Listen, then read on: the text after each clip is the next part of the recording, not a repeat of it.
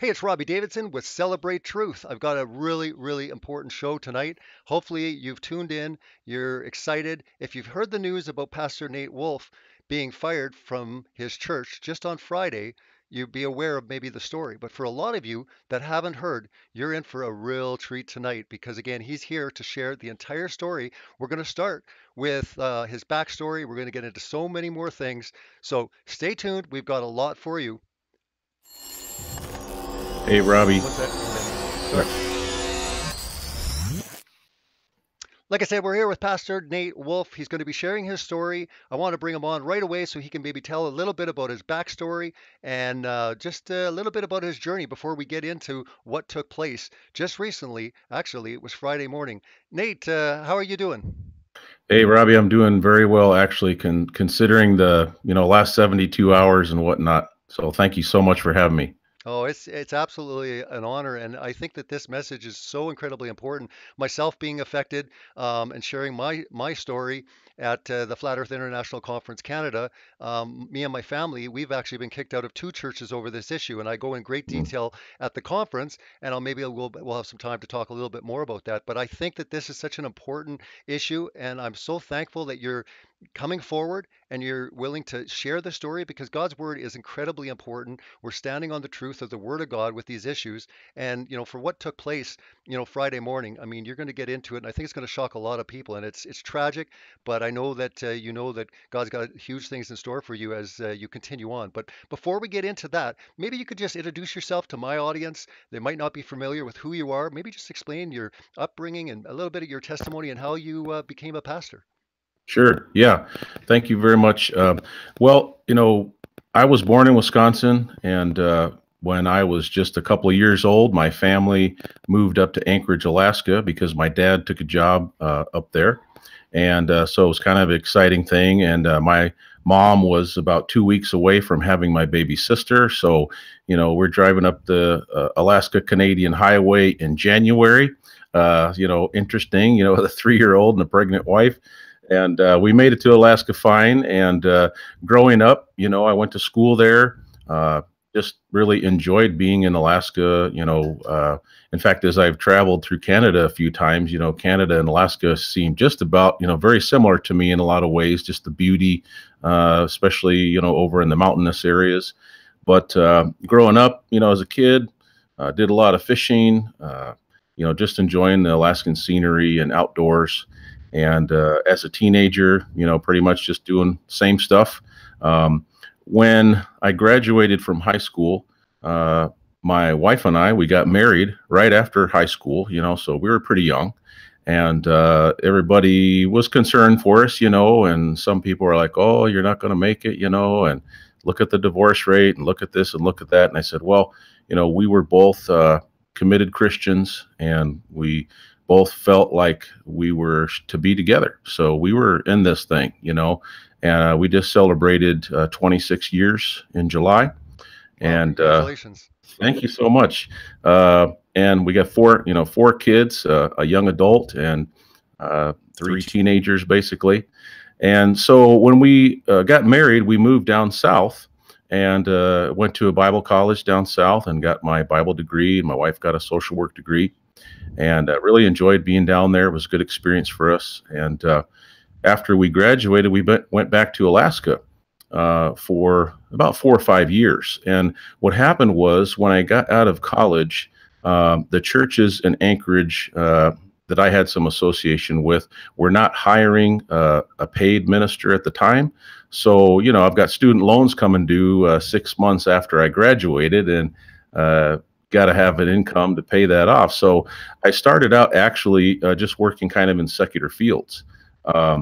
First 3 months after college, I worked at a 24-hour youth shelter for troubled kids, teens and young kids. And that was kind of a baptism by fire, And after that, I worked as a social worker for the state of Alaska for about 2 years. Half of that was in case management, working with children that were in state's custody. The other half was doing investigations for the state for child abuse and neglect. And I ended up kind of getting a wild hair and deciding that I would become a police officer. So I went through a 6 month academy, which was very, grueling. And I thought for a while that, maybe what God wants me to do is just be a Christian cop, because we need good cops out there that are believers and want to try to help people in their community, go the extra mile. And after several months of being on patrol, I kind of was getting discouraged because things were so busy. The force was down many positions, and so you're going from call to call to call, and I just felt like I wasn't doing ministry, what I had gone to school for, and after a few months, it hit me hard. Like I gotta go back. I gotta go into ministry, and people thought I was a little crazy. I quit my job, and Lord provided. Within a month, I had an offer for an interview for a church in Michigan. And so we moved from Alaska to Michigan, and I began doing some youth and family ministry for a couple of years. After that, I kind of got the bug to do full time, preaching and teaching. And so that's kind of how the ministry situation came about. I really had to get back into what I went to school for. If you consider the years that I've been in ministry, volunteer and paid ministry is almost 24 years. But the last 15 years, I've been in full-time pulpit preaching, ministry, teaching. And so that's kind of my background, just real quick, growing up and, training for the ministry. And to be honest with you, for a while, I thought that the time as a social worker and a police officer, I kind of felt like maybe I, wasted some time and, but as I got into ministry, I realized that training was probably some of the best training that I would ever, get aside from book knowledge and Bible college and all that, because it really helped me to understand people and to be able to relate to people, especially in difficult, life circumstances, crises, that sort of thing. And so looking back, I kind of feel like the problem for 5 years after college was not God. The problem was me. I was basically narrow-minded, and I was pretty arrogant because I basically was like, okay, Lord, I'm back in my hometown of Anchorage, Alaska, and so basically just give me a job, with the church of my choice, sort of a thing. And so I call that my 5 years of wandering in the wilderness. Had to mature up a bit. And looking back on it, that, obviously God knows what he's doing. And he used those 5 years and my, immaturity and stubbornness to prepare me for ministry and dealing with people. Because let's face it, every church, it's just normal people that have life problems, struggles, even sometimes tragedies. And so that's kind of what got me prepared to really go into full-time ministry. That's incredible. And I know that I was able to meet you at Take on the World conference in Ohio. And I know that we shared some talks. And I think it was until the last day that I actually found out that you were a pastor of a Yeah, church. And I was kind of taken back by that because at first you didn't really even mention that. But then all of a sudden we got talking. And it was a real pleasure to meet you. But let's transition into more recent events. We can talk a little bit about Take on the World. It was a fantastic conference, and it was so sure. great meeting so many amazing people.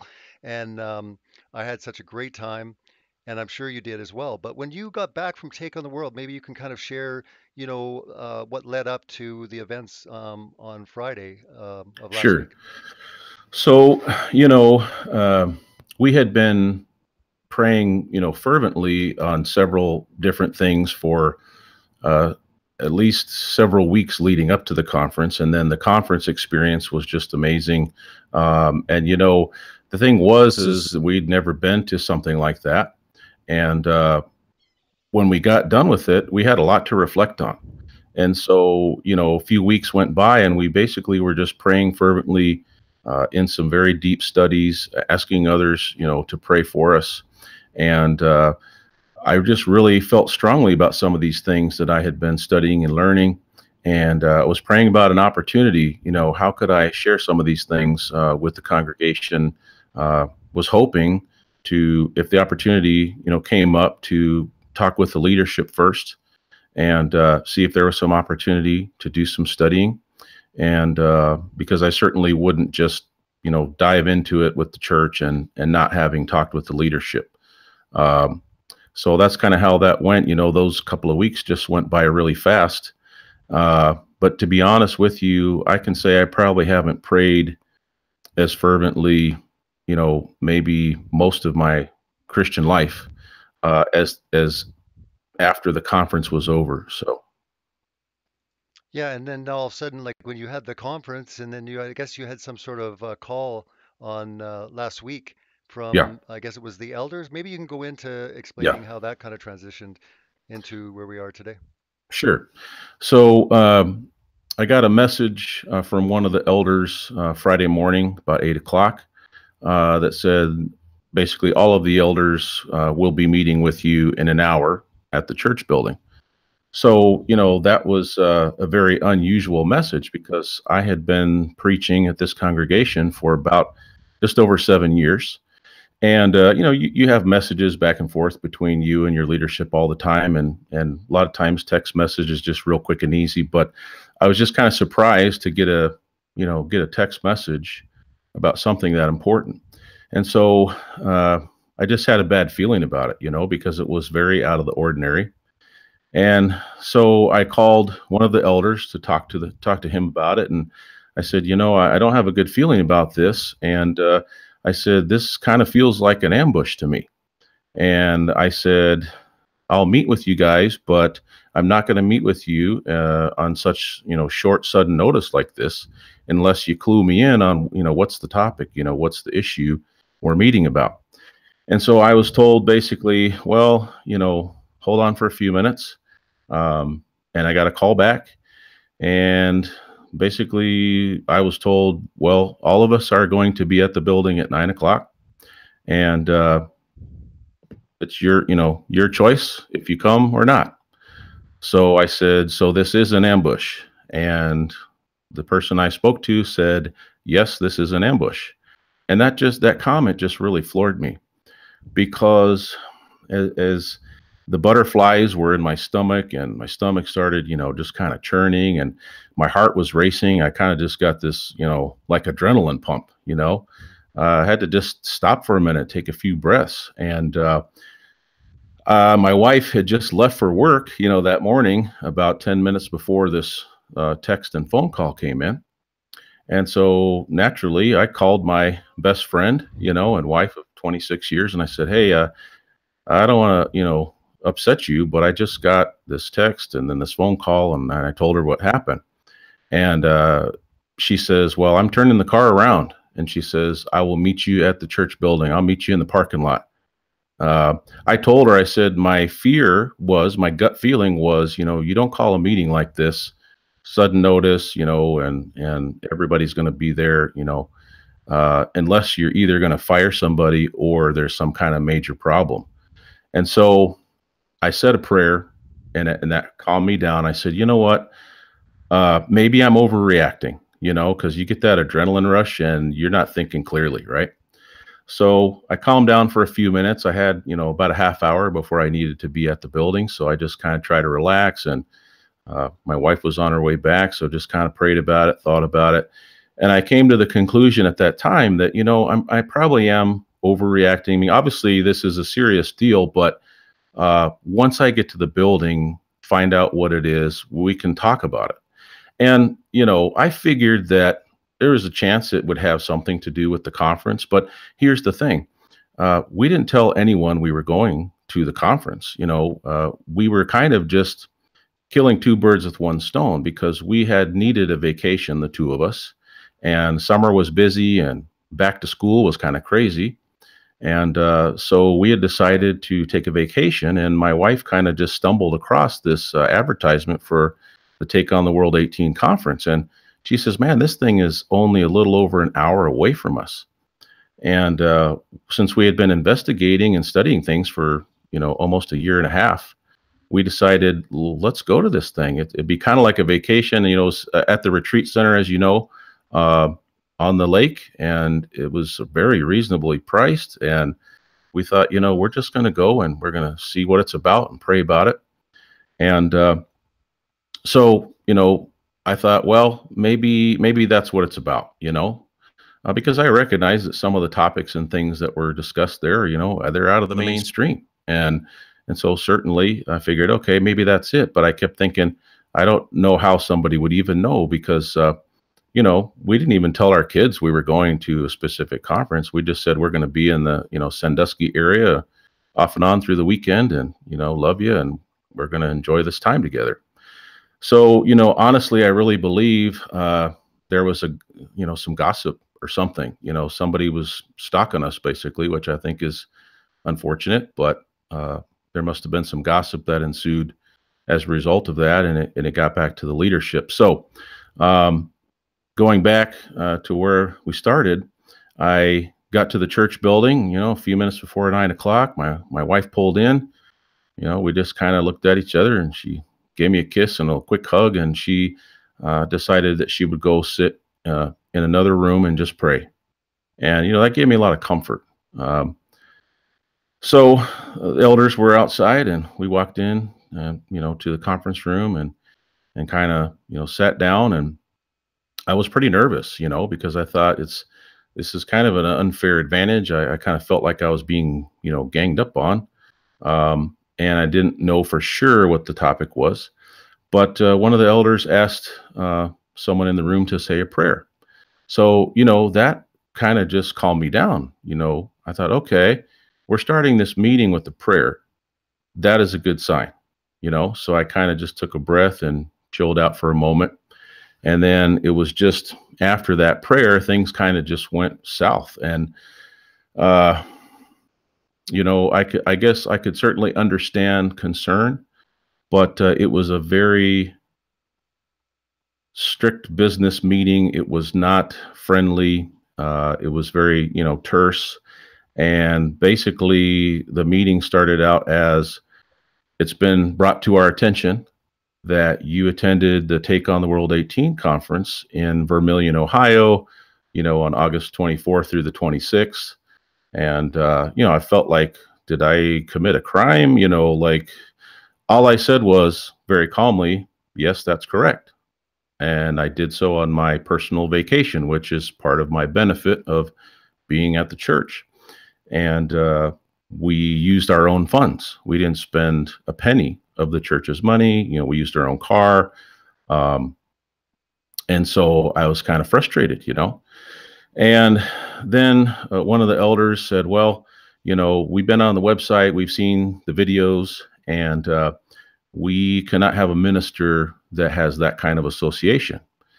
And, this is Friday morning, preparing to preach another lesson Sunday morning. And I was told, we can't have you in our pulpit. And that kind of just shocked me, First of all, just from the start of the messages and leading up to the meeting, it was not friendly. It was not loving. It was not, it didn't feel like a very good situation.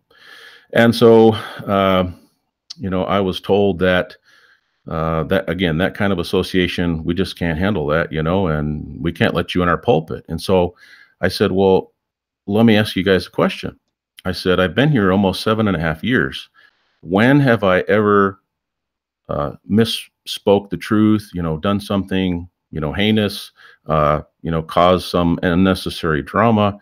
I said, I've preached and I've taught, and, when have I, taught falsehood or something? And they just would not answer me. And I knew they wouldn't be able to answer that because the only answer they could give was, you've never done that.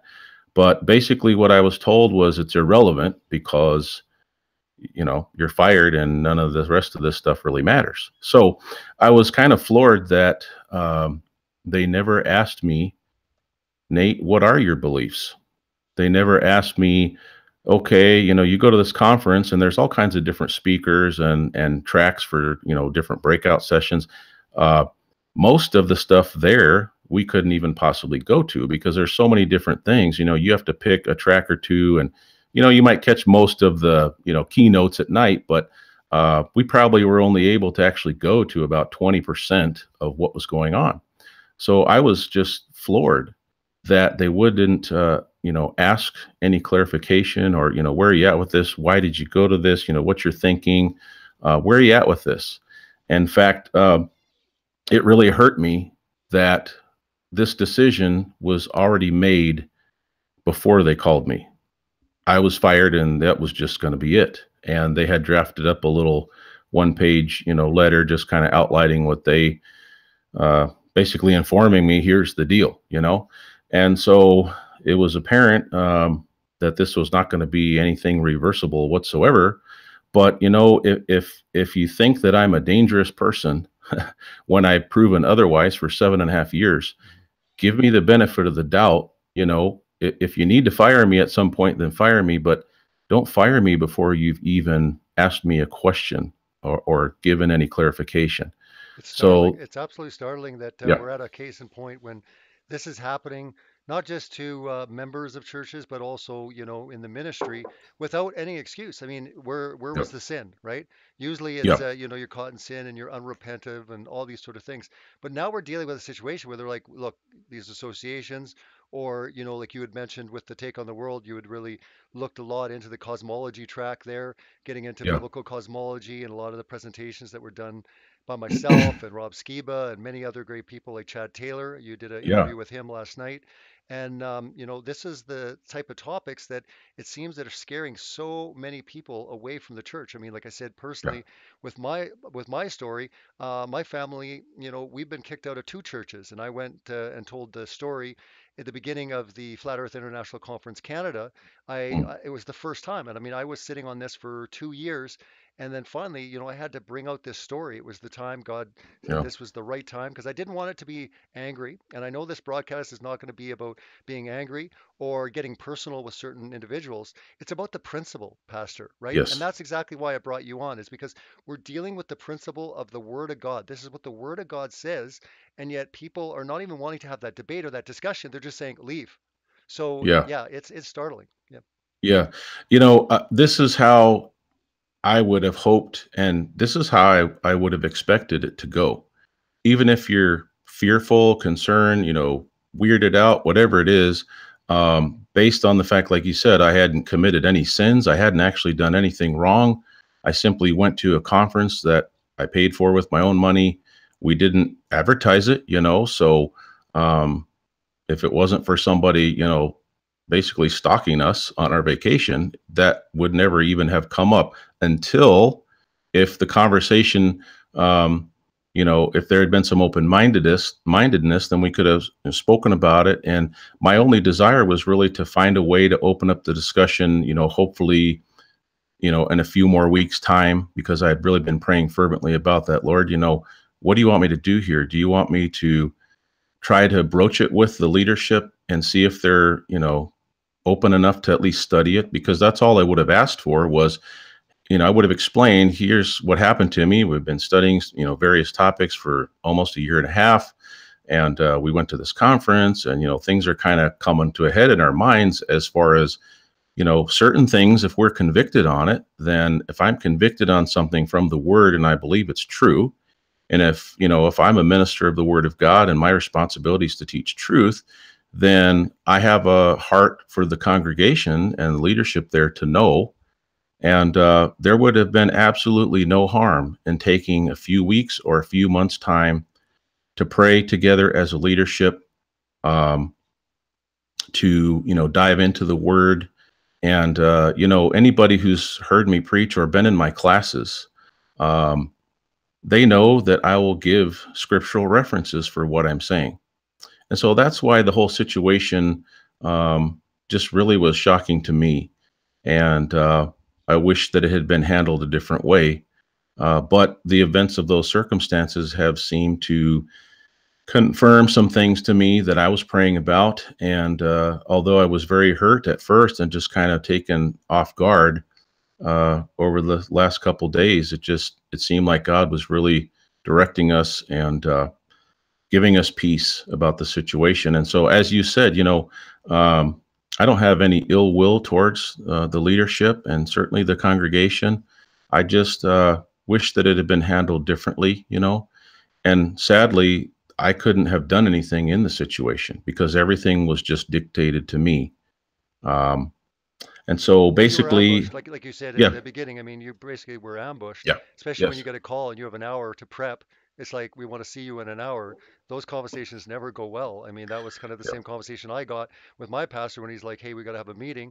And the two meetings that we had before that, it was always just him. Now, when I got there and there was another person sitting there, another elder, I'm like, "Okay, here we go." Right? So you always know yeah, when the elders, want to have you in for a meeting, whether you're just a layperson or a member, but especially as a pastor, when all of a sudden there's yeah. some, meeting that you're not even aware of. And I think some of the people, on the board of elders were even like your friends, like close friends. Yeah, I mean, to be honest with you, you're always going to have disagreements in leadership, especially in this day and age in churches. I think the for most churches nationally, the average stay for a minister is sadly it's only a couple of years, at every congregation because of conflict and different things. But you would like to, you would hope that you have a decent relationship, and I have to say that for most of the time that I was with this congregation, most of it was good, and I considered uh, most, if not all, of the elders, friends. Some may be closer than others, but that's natural. You got five or six or seven elders. Some of them, two or three of them, you're going to feel closer to, and others you're just kind of on friendly terms with, but you don't necessarily, have a very close relationship. So, and in fact, we'd had a couple of, frustrating moments a year and a half, 2 years ago with some different things. There was a lot of stuff happening at church that was just, emotional stuff. And, but we had several months ago, we'd kind of cleared the air on that, and we're working well together. And uh, we had a new associate minister that came on board with us last year, and that was exciting. Things were upbeat, and so I honestly was surprised by just how the communication was handled and how I was handled as an individual. Um, so what ended up happening is I basically said, okay, can I have a couple hours to clear up my office? They were going to give me a couple of days, to clear out the office, but I was just so upset about it and so hurt. I said, my wife is here. We have two cars. We're going to spend the next hour, 2 hours, whatever it takes to make sure I have all of my personal belongings out of the building. And then I told the elders, I said, I'll turn in whatever keys we have. I'll turn in the, you know, church credit card, whatever other items belong to the church. And so that 2 hours time was very uh, tough. I mean, you're sitting there and you're packing up your books, and it wasn't even really sinking in on the one hand, but on the other hand, I felt like I didn't have any other way to think about this after being in prayer so fervently for weeks.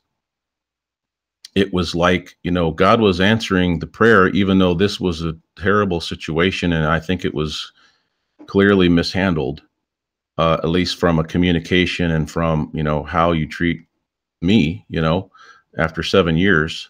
That if you need to fire somebody, if you feel like you need to fire somebody, even if you feel like they're going to teach something false or cause a problem, you don't have to treat someone that way to fire them. I could have been just as fired, which was on the spot, but I could have left there feeling like I was treated, with respect and treated that I was, treated with love, and I didn't feel those, and that was the part that really hurt. So, once we got the office cleared out, the next couple hours were just kind of surreal. The kids were in school, and my wife and I went back to the house, and I got this garage, stacked full of books and files, and just stuff preachers have in their offices. 20 plus years of ministry, kind of encapsulated in a garage. Looked like I was getting ready to have a book sale or something. So yeah, it was a stressful morning, but it only took a few hours for the story to really change. And I just had a peace that came over me. I can't explain it. I have to say it must have been from the Lord. Hmm. Well, let's get into a little bit of that, stuff that alerted them or scared them off, because again, Yeah. we're seeing a lot of people say that. this is unbiblical when it comes into, flat earth or cosmology when it's taught in the Bible. And, maybe you can go into your story, like how you actually even came to looking into flat earth. As a Yeah. pastor, it would be an interesting story for people to hear exactly, in your journey, what led you to even looking into creation in that manner. Yeah, I think that's important, to give people some context, because I didn't go looking for this subject. Uh, the subject of, it's known as flat Earth or biblical cosmology. Uh, I was about a year and a half ago. Uh, I was preparing to do a teaching for a congregation north of us that was having a summer series on apologetics and some different subjects. And they had asked me to come on a Wednesday night for an hour and do some teaching on the flood. And so, was this flood, worldwide? Was it local? What was going on? And so I'd done some serious study about that. And I was excited that that topic was assigned to me because I really wanted to dive into that. So I put, my study together in my PowerPoint, and I had a, couple of months before I needed to deliver the lesson. And so I was on YouTube one day, watching some Bible videos, and I decided, I'm going to check out a couple of videos and see if they have anything on the flood. And so I watched a video or two on the flood, and you know how YouTube, does, if you watch a video, there's, you start getting recommendations for something, similar. And I looked on the right and I saw a couple of things that caught my eye. Uh, there was one or two videos that said something about flat Earth in the title, and then there was this video that had an interesting icon. It was the global lie, celebrate truth, and so I think the first video I watched, if I remember right, was the global lie, and it just like blew me away, and I'm like, well, at first I was thinking, nah, what is this for real, and it was just the topic, but also just the video was so well done, and how it was handled was very professional and articulate. I thought, that was kind of weird. And then I thought, well, what's this other deal on flat Earth? And if I remember right, I think it was either Leisure X had like a 2 hour and 20 something minute video, and it just had this interesting thumbnail picture. I was like, okay, what's that? This looks like a flat Earth with a dome over it. What's this all about? And so, picture this, after a couple hours into this rabbit hole, I wasn't thinking about the flood. I probably wasn't even thinking about what day it was. I was just like, after a couple, 2, 3 hours in with two videos, I was like, wow, uh, there's something about this that I need to at least check out further. And I stumbled onto Mark Sargent's Flat Earth Clues, and that really kind of sucked me into saying, there's enough here that if I'm being a diligent, student and teacher of the word, then I need to at least give this some thought, because I'd never even heard of flat Earth or biblical cosmology, whatever. And so for the next several days, an hour or two in the afternoon when I'd be off work and the kids would be at school, I'd go and find another video. And I probably watched the videos that I shared with you. I probably watched them a couple times each, because, you watch a 2 hour video, you're like, all right, I got to go back and do this again. But several weeks went by of off and on, kind of popping in on that when I had free time. And then I started getting into, some of stuff that Rob Skiba had. And so it just kind of snowballed to, this is something that's going to take some time to really investigate. Because as you're well aware, you really have a couple of different kinds of videos. You have those that are looking more so at the biblical, scripture and, historical accounts and things. And then you have the others that might be a little bit more on the scientific approach. And then you have some that are kind of a mixture of everything. And so, spent considerable time over a couple of months really diving into it, especially, being a minister. I gravitated mostly towards the ones that seemed to have some Bible attached to it. But there was also some very good ones that were just scientific based, or that were exposing what modern accepted science, pseudoscience, scientism, as you have well put. Um, and so it was a lot of thinking, and I started praying about it. And after a couple of months, I became pretty convinced, at least on the biblical cosmology side of it, that what modern science has told us, and what I learned as a kid, the heliocentric model, and all that sort of thing, that that's not actually what the Bible says. And so, for about another year and a month or two plus after that, uh, off and on, been in study and prayer about it. Mhm. And after that first several weeks, backing up, after the first several weeks, I started sharing some stuff with my wife because she's watching me watch these videos and probably had, a wrinkled look on my eyebrows. Like she could tell I was just very intense. She's like, what are you into there? And of course, what am I supposed to tell my wife? Like, oh, it's just flat earth, honey. Uh, she's like, what? So I kind of just broached it to her. And so she started kind of saying, what is that? Like, is that a real thing? And I'm like, yeah, I mean, I've watched hours. And I said, you got to at least check into this. So she watched a couple of videos and started thinking, whoa, I need to maybe kind of get up to speed, like with where my husband's at, because he's obviously a little farther down the road than me on this. And so she kind of started doing her own investigation, and pretty soon, my kids, they're asking questions and overhearing conversations between me and my wife. And at first, all of them were kind of like, "What?"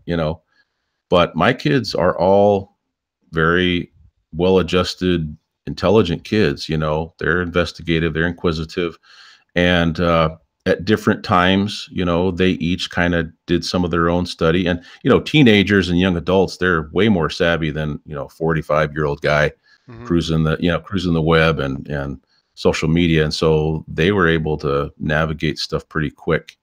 So that kind of gives you the background of, you know, I've been studying this topic and various topics for about a year and a half. So back to just real quick, back to the firing. Um, if I wanted to teach something that was going to cause a problem, like if I was just going to try to surprise the congregation, hijack the pulpit or surprise the elders and, not talk to them, I had ample opportunity because I've actually been convinced on, biblical earth, flat earth, whatever you want to call it, actually been convinced on that topic for at least a year.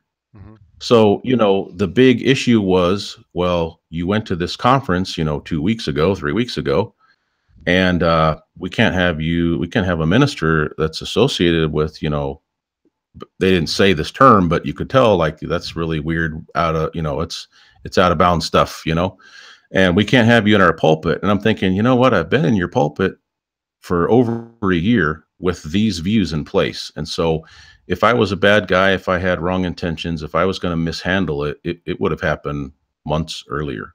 Well, So yeah, that's and the, yeah, you you know, didn't, sorry to interrupt, but yeah, you yeah, didn't even like talk about this, preach about this, do anything, and yet they still were, yeah, at the point of, saying we got to let you go. Like what I find really startling about, your testimony is yeah, they didn't even want to engage in discussion. Like, do you believe this? no, Why do you believe this? Make us understand.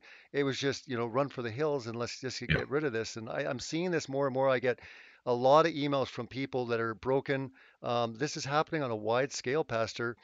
Many people are being affected by this topic. And so far, what I've seen is the church doesn't want to deal with it. They just want to basically get it out so they don't have to deal with it. But what's going on is there's a big remnant of people that are basically growing, that are learning what the Bible has to say, that they are taking a stand and saying, look, we are going to stand on the literal word of God when it comes to creation.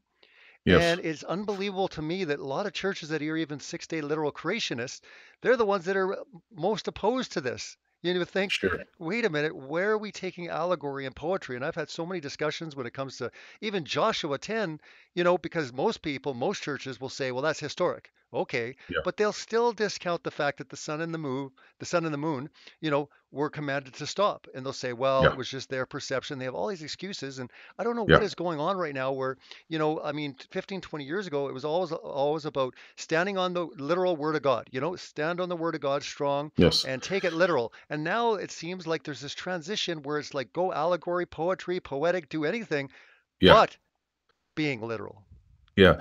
And there are those items in scripture, and I know you're well aware of that, but everything becomes reduced to that. And my 14-year-old daughter was able to have a thought about this the other night. She heard me. I was reading some scripture out loud to whoever was in the room with us, and she was also there.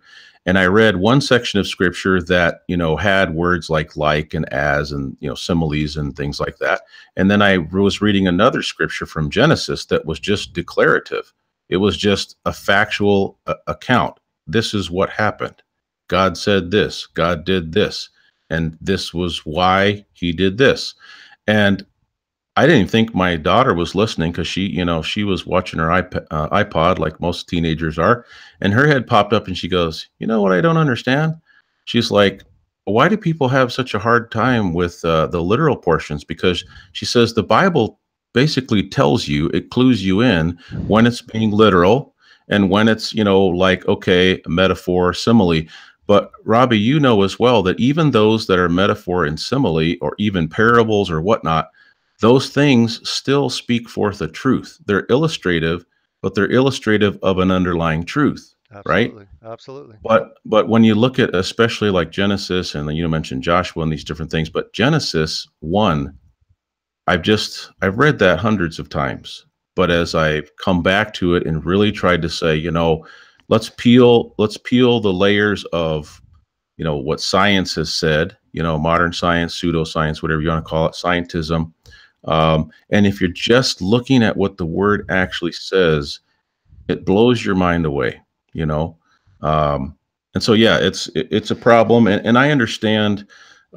Sometimes we're just fearful, you know. Hmm. I don't think that the motives of my leaders were bad.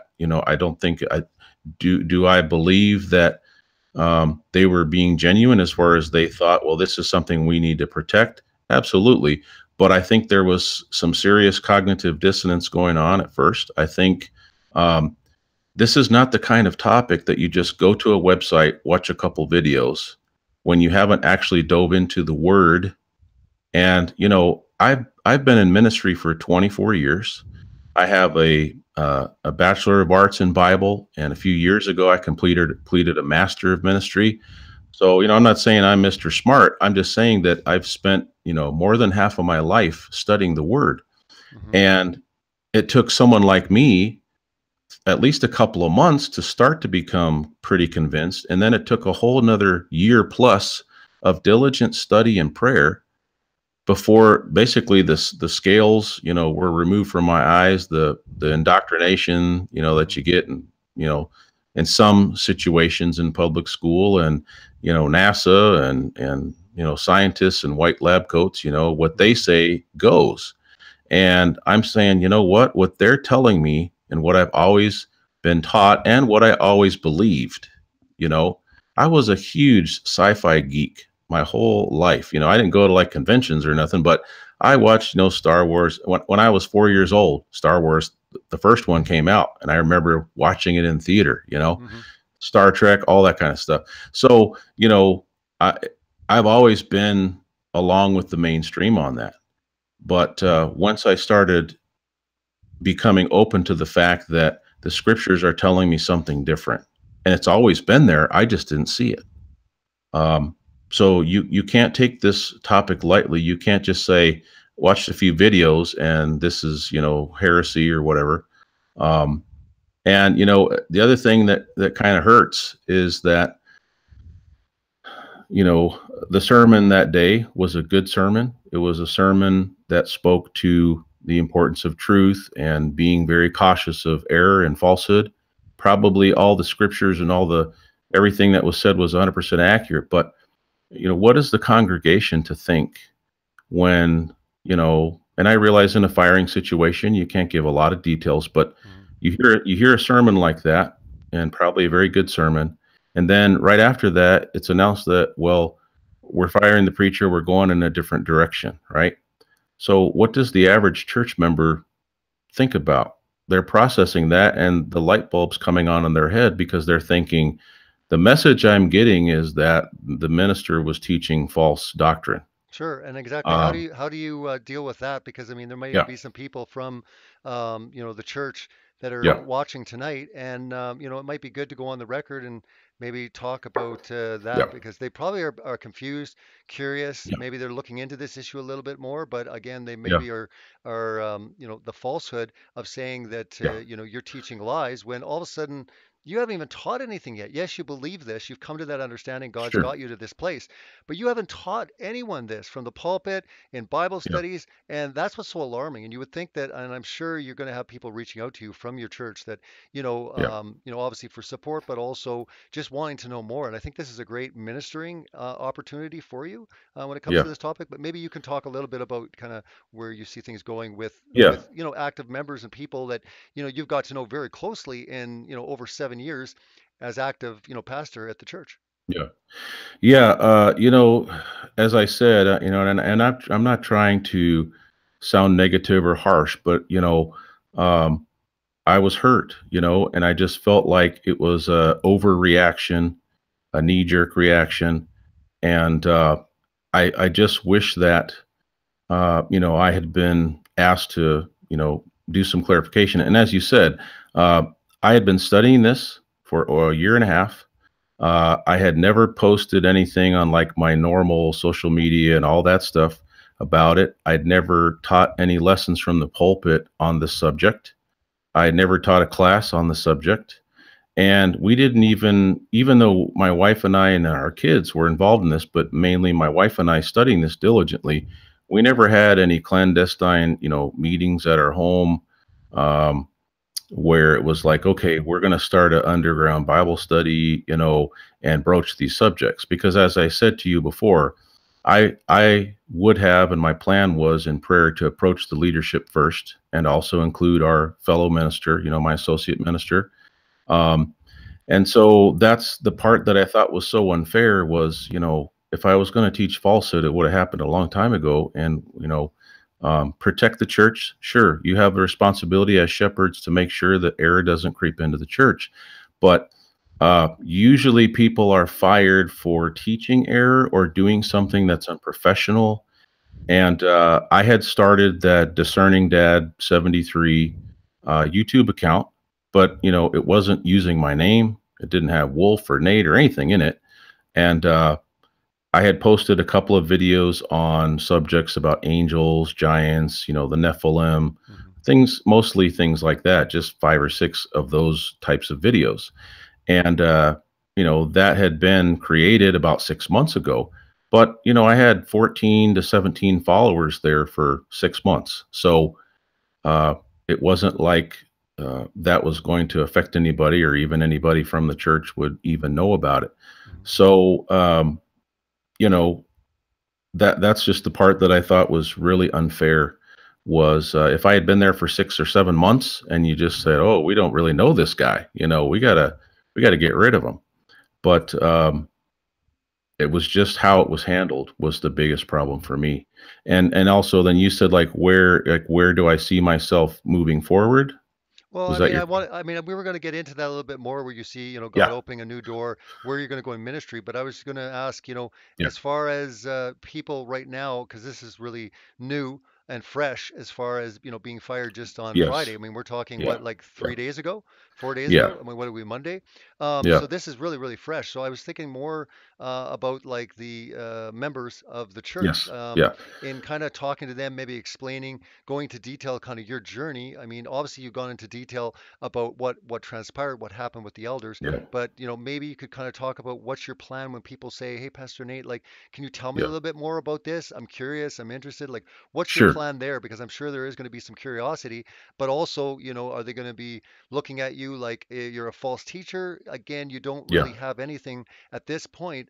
Now they can look into this Yeah. topic all they want and believe it's false or not, but reality sets in when it's like this is the literal word of God when it comes to creation. What do we do with these verses? So, Yeah. for you, what exactly is your plan with your local congregation that, were basically your family, you were shepherding them up Yeah. until, a few days ago? Yeah. And,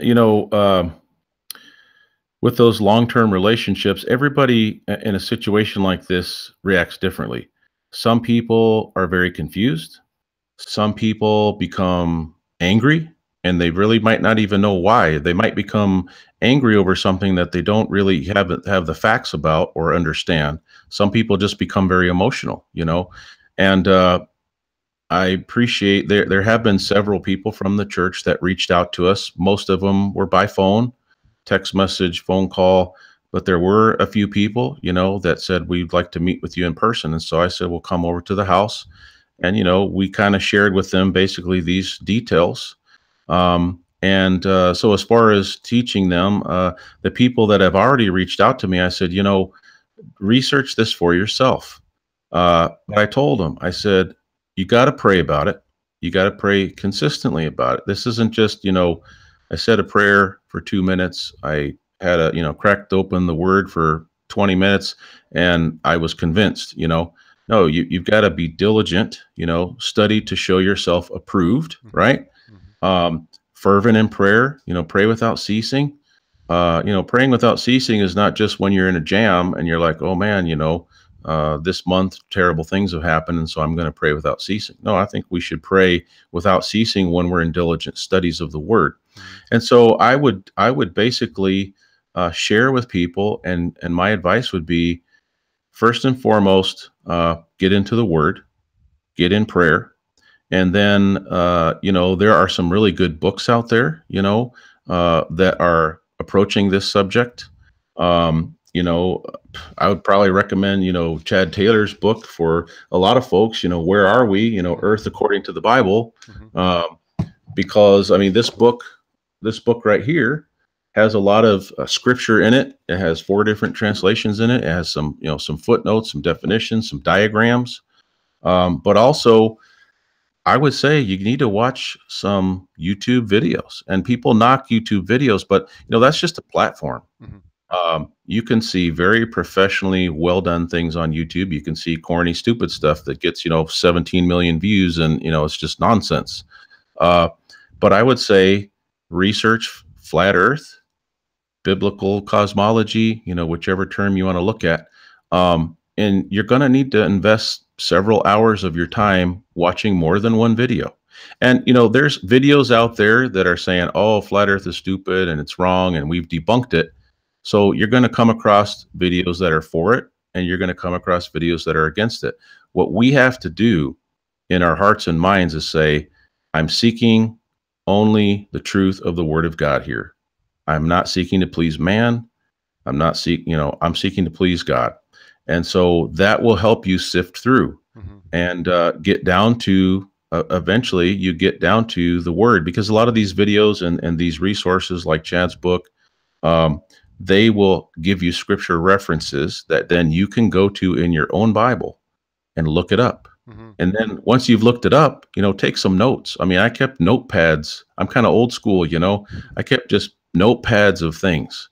And I continued to pray about those things. And I had to go back to stuff many, many times. In fact, even though I was convinced on this topic, it wasn't until the conference and the last few weeks that all of a sudden some things really gelled in my mind, and particularly Genesis chapter 1 and the first verse of Genesis chapter 2. I mean, those things right there to me are enough to say, wow, I got some real study to do. So that's what I would encourage people to do: pray, study, seek wise counsel. Proverb says that with many counselors, plans succeed. So if I can be one of those counselors, I'm happy to do that, because I've been on this journey. Uh, but if people are not going to be willing to even look into it, that's closed mindedness. Hmm. The scriptures are clear that it is folly. It is foolish for somebody to basically make a judgment without searching into it, coming up with an answer before you've investigated it. Hmm. So, we're not called to be fools or, have folly. We're called to uh, test the spirits and search out the scriptures. So I'm hoping that I'll have some opportunity with that as far as the congregation. But I recognize that in a situation like this, uh, a lot of people that even have been your close friends because they have, family ties within the church. Hmm. Um, that's their home. They've been here for decades. You were just the hired guy. So even though they befriended you, it's kind of a weird psychological situation that happens where, um, you're gone, but they're still there. That's their home and their hometown, their home church. So there's conflicts, there's emotional conflicts in people's minds. But I would encourage someone in the church that I was fired from, that I worked at for 7 years, that you know me as a person. You know my track record in the pulpit, in the classroom. I'm approachable. I'm not going to force anything on you. The best thing is to talk to me and my wife directly. We'll sit down with you. Um, but beyond that, I really think that uh, the greater opportunity here, long term, is going to be with this message getting out of addressing and exposing the way things are handled. Hmm. To me, that's the bigger issue here. This Sure. thing is bigger than Nate got fired. This thing is bigger than such and such church in Ohio. This thing is happening to many ministers, many Christian individuals, like you said yourself, shared Hmm. that story. Hmm. And you said something to me the other day when we were talking, and not just you, but other speakers, Dean Odell and Rob Skiba and other people have said several ministers who got fired, you know, have contacted me.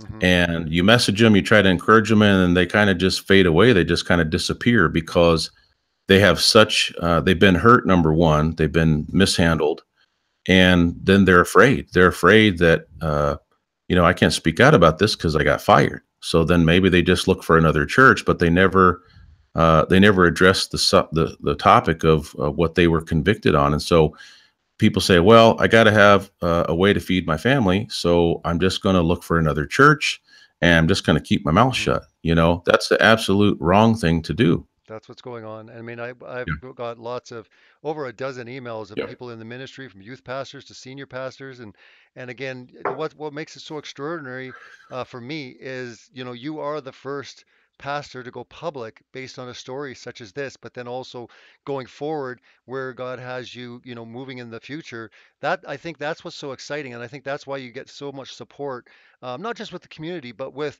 like you said, Yeah. Dean Odell and Rob Skiba and myself and Chad Taylor and many, many others, Nathan Roberts.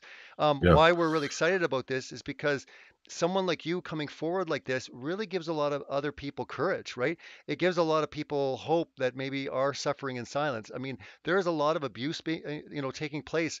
And Hmm. me, I've been literally called to the church to work, to minister. And I know that you have the same type of heart, and that you want to minister to other pastors, other people in ministry.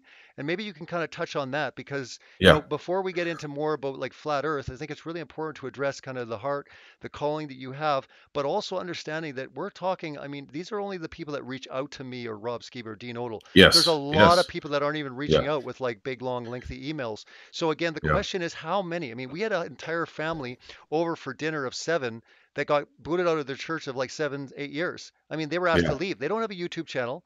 They don't, Yeah. don't have a voice, but again, they were active on social media, and again, one thing led to the next. Myself Yeah. personally, I believe that it's important that we address this in love, respectfully, but Hmm. we need to address Yeah. this. This is based on principle. And myself, I had mentioned my story at the conference in Canada, but I said that's only phase one. And I mentioned these two churches by name. I mentioned the two pastors by name, and I said, look, I'm not angry. This is just based on principle. One of Yeah. the one of the pastors, I asked him I think 7 times, Amos 9:6. Oh yeah, yeah, I'll Hmm. get to you. I'll let you know what that means, because in that church that I was at, the translation they use is the NASB, which is vaulted Yeah. dome. I mean, it's a Yeah. double whammy, right? So Yeah. when I took his own Bible, opened it up, and he read it for himself, I mean, he was kind of startled. What do I Yeah. say? And I think Yeah. that we need to address this. This is the Bible, the Word of God, and why I'm so encouraged and why I'm prayerful and encouraging and supportive of just everything that you're going to be doing is because we were really praying for someone to come forward to basically tell their story, to say, hey, Wow. I'm here, reach out to me. There is going to be a lot of pastors, I believe, once this, gets out there and you Yeah. do more interviews with Nathan Roberts and you did with Chad Taylor and other great people will have you on their shows. And again, as this news spreads and you get more well known, I think a lot more people in ministry are going to reach out to you. And maybe you can kind of touch on what you talked to me Yeah. yesterday or the Yeah. day before about where you think God's leading you to, not just to be bold when it comes to, the Bible, creation, the flat earth, but also, what you're going to be doing ministry wise when it comes to other Sure. people. Yeah, thank you. So I had mentioned to you that as I shared with your audience here, that I had initially stumbled on this topic about a year and a half ago. It was like a year ago, March or April. I can't remember. It was early spring, and about several months before that, um, I had uh, been thinking about a ministry idea because by that time I'd been in paid or volunteer ministry for over 20 years. And I just felt burdened for ministers that um, basically suffered in silence, not on the flat earth topic or Hmm. anything like this, just ministers that sometimes, let's just say there are bad ministers out there, Sure, right? sure, So there are some ministers that have done heinous things. They deserve to be fired. They were scoundrels. Or they sinned, and even if they repented, their influence there was gone. They need to move on. And there are really good elders, and good churches. So this isn't a preacher minister versus the elders or versus churches. I sure. want to make that very clear. Hmm. But as I mentioned to you, I had this idea of maybe God has called me somehow to minister to those who are in full time congregational work and they get discouraged. They feel alone because let's be honest, um, you can't, you know, you can't really talk to the people in your congregation if you're struggling with something, right? Because you feel like, oh, this person is struggling with a sin or this person is struggling with discouragement. You go to your members, and all of a sudden, some of the members might be like, oh, well, all of a sudden our minister's not perfect. So he's got issues. We need to get rid of him, Um, you should be able to go to your shepherds, the elders of the congregation, and many times I've done that. But a lot of times ministers suffer in silence because certain things that they would like to bring spiritually to a shepherd in the American, church context, the leadership many times, at least in the churches of Christ that I've been affiliated with for decades, every congregation is governed by a group of elders, and so the minister is not really uh, like the typical pastor in some congregations where you basically, the pastor's in charge and, there might be a board of elders, but, the pastor's mostly kind of running the show. In my experience, the shepherds are leaders. They're the ones that are in charge, and the preacher is to preach the word. That's his main job. And certainly there's some shepherding in that, but the elders are, the shepherds. And so you would think I could go to my shepherds, but it creates an immediate conflict because your shepherds are your employers. They're the ones that interviewed you, hired you, and they're the ones that can fire you. So all that to say, Robbie, that ministers often suffer in silence. Hmm. And so I thought, sometimes ministers' wives suffer in silence, their children, because you live under a glass house when you're in full time congregational work. And most people in churches are very kind and loving, Hmm. but there's always some in every congregation that will say, nasty things to and about ministers, their wives, children, Hmm. maybe too high of expectations, or just kind of, treat you like, well, you're just a hired gun, right? And I'm Hmm. a member, and my family built this church, or my family's been here for 40 years, so Sure. you know. So all that to say that I felt like maybe God was calling me to somehow minister to the minister, right, and his Hmm. family. And I Hmm. tried to get something off the ground to that effect about 2 years ago, which was about 4 or 5 months before I got into this whole subject. And I had some great opportunities lined up to try to share about it, but the doors were shut, right? Hmm. And I became discouraged. I thought, well, gee, God, I don't understand. I've been through some traumatic experiences and frustrations and crisis and challenges, and I thought that I was well equipped to encourage somebody in a similar situation, but the timing just didn't seem right. And so I thought, well, maybe the problem with that was that's not what God wanted me to do.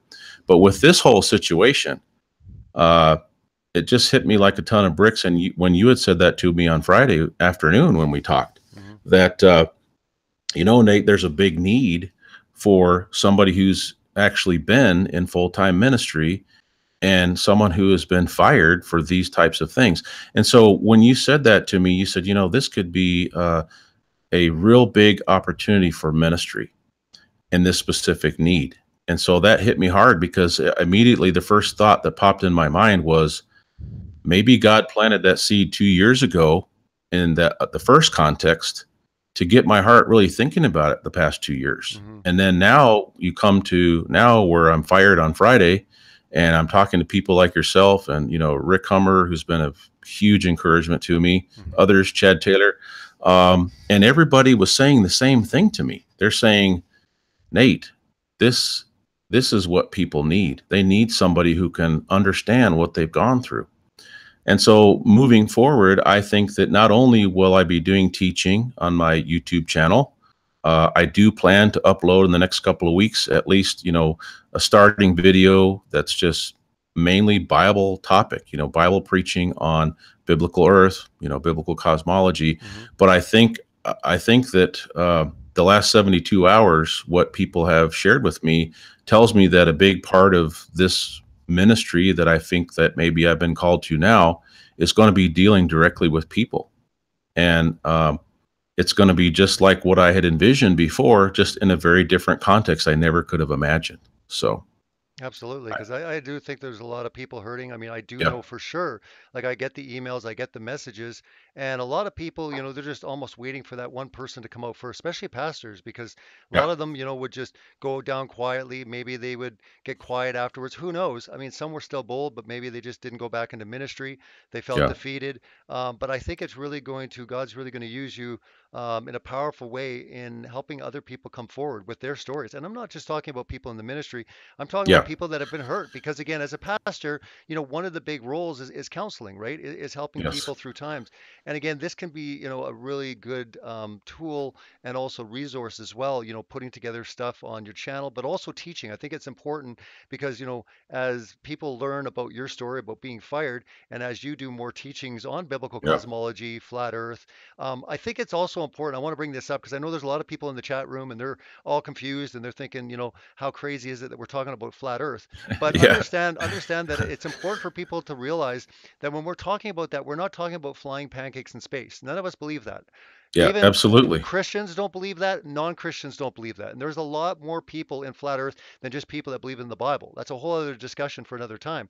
But I think it's important for people to realize, like, look, the minute you hear flat earth, you think of boats falling over the edge, you think of flying pancakes in space, you think of flat earth society. Well, nobody Yeah, is part of the flat earth society. Nobody is going over any edge. And no, we're not moving. We're stationary, just like the Bible says. yeah, Nathan Roberts, has a fantastic website, flatearthdoctrine.com, and he's broken down a lot of verses, and he's adding to more and more each day.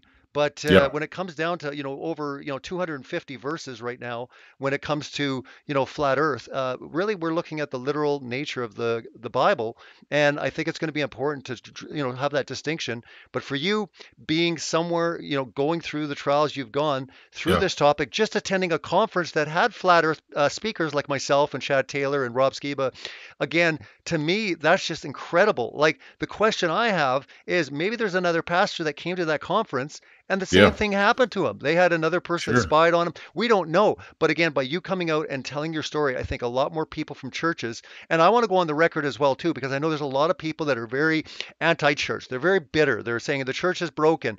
You know what? The church is broken, but it's the bride of Christ. And you got to ask yourself the question, how does God look at his church, right?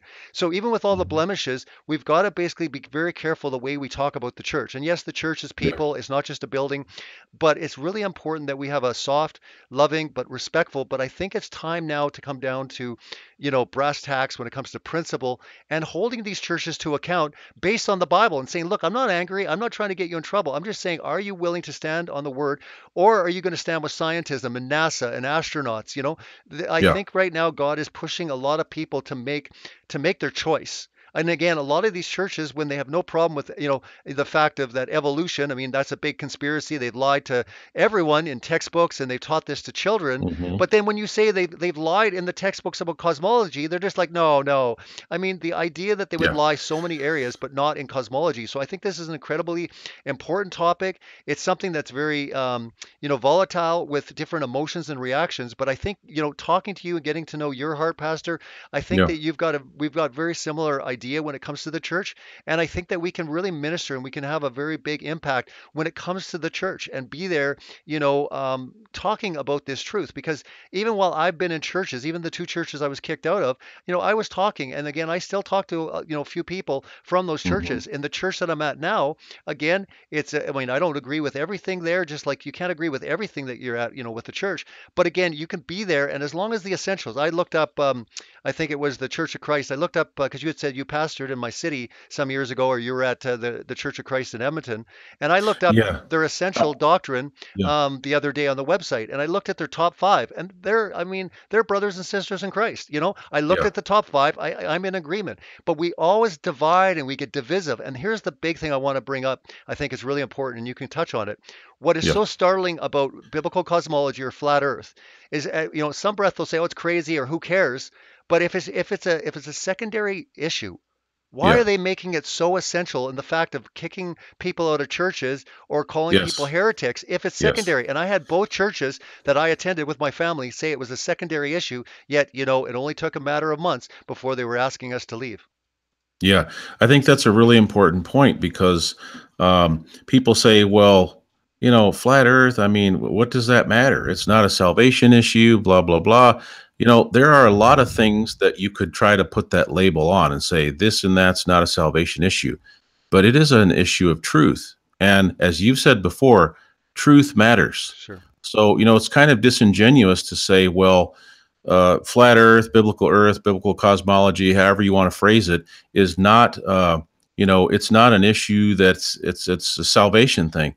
Well, okay, how many other topics our whole ministry is built off of Hmm. is, that is not a salvation issue, but you wouldn't have any problem supporting a ministry to Well, do answers that. answers in Genesis comes to mind. Yes, No one yes, no one cares that they've spent millions of dollars. And again, don't get me yeah, wrong, they've done incredible work exposing the lies of evolution, and they've done yes, great stuff. But again, they've spent their entire focus and resources on one aspect of, biblical doctrine when it yeah, comes to literal six-day creationism and the literal nature of Noah's Ark, or, getting into these issues. But I find it so hypocritical when they'll say, you should focus on the gospel. You're wasting your time with this. And I'm yeah, like, I'm wasting my time with the word of God and what it yeah, says about creation. It's just yeah. unbelievable what's going on.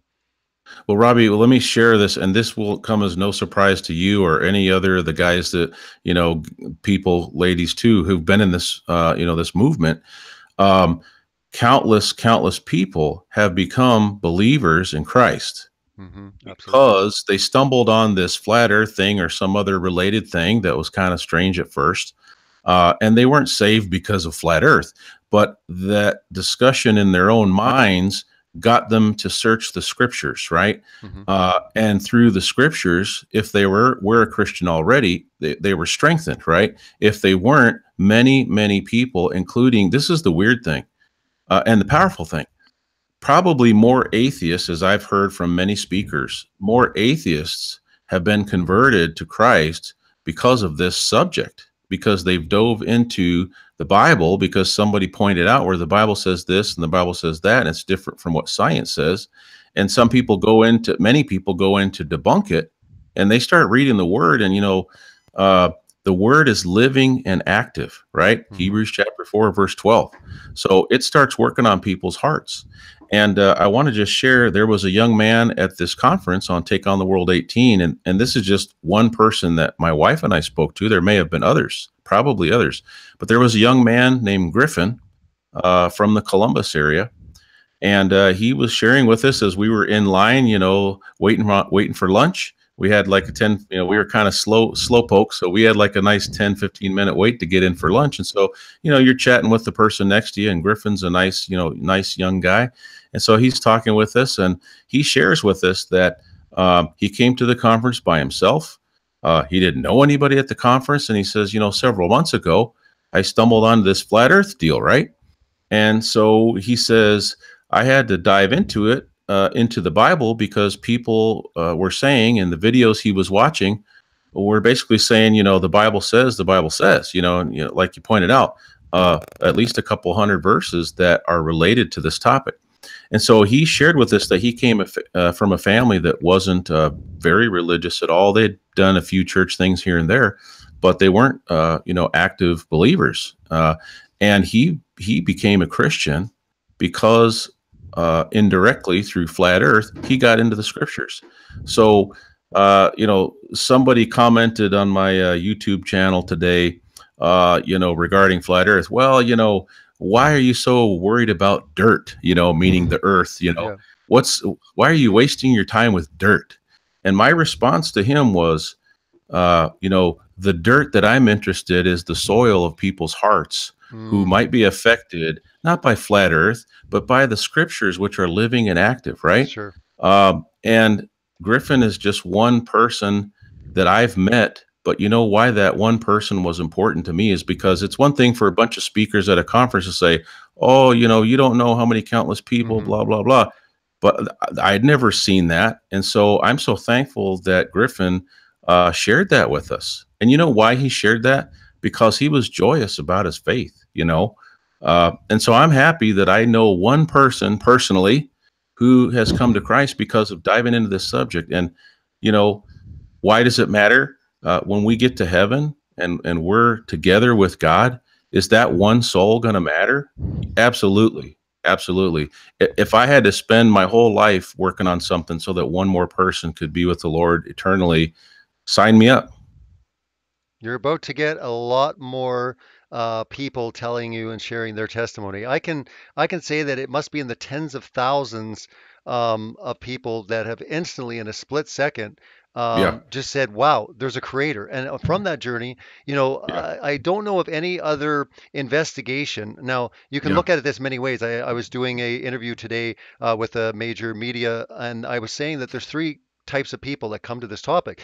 There's, Yeah. Bible minded, literal creationist, that type of thing. But there's also like a conspiratorial type, connecting the dots, figuring out the lies of the Sure. world. Sure. But then there's also Yeah. the scientific, the pure, I want to know the scientific, empirical science. I want to prove the earth from earth. And it's wonderful to Yeah. see three massive groups. But what the common denominator between everyone that comes to enclosed cosmology, flat earth, however you want to look at it, is that they all believe there's a creator in the sense that there are Yeah. no atheists in flat earth. I'm not saying that everyone has to believe in the Bible, but what is so incredible is I've never seen anything that draws people to run out and buy a Bible or to Yeah. look into scripture. And I say that anything that drives people to the Bible, at that point, hearing comes from, hearing the word. So again, the Yes. faith comes by hearing, right? And again, by Yeah. reading and hearing it and going to say like Rob Skiba or going to one of my videos.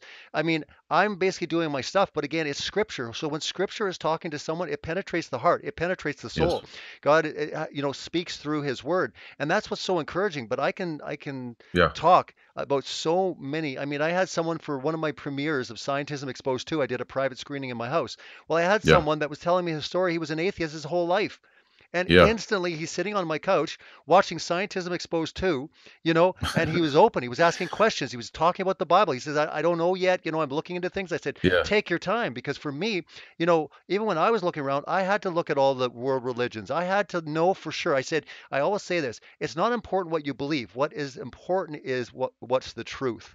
So Yes. just because, Yes. when we talk about this guy named Jesus, It's important not that you just believe in Jesus. Find out if he really did exist. Find out if he Yeah. truly was, who he said he was. And I say it's incredibly important. I mean, my Yeah. whole celebrate truth, why I created it, wasn't so much about flat Earth. It was about John 14:6. I am the way, the truth, and the life. No one comes to the Father except through me.